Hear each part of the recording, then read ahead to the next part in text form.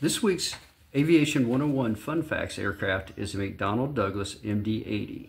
It is a narrow-bodied jet that is a direct descendant of the DC-9.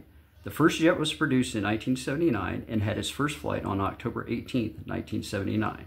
The first plane was delivered to Swiss Air on October 10, 1980.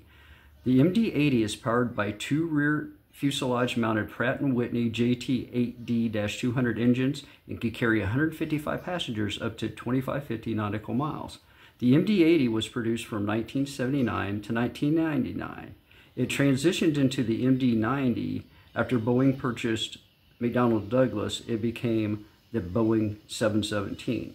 The MD-80SF is the freight version introduced in 2013 and can transport 47,024 pounds between 1,650 and 2,280 nautical miles.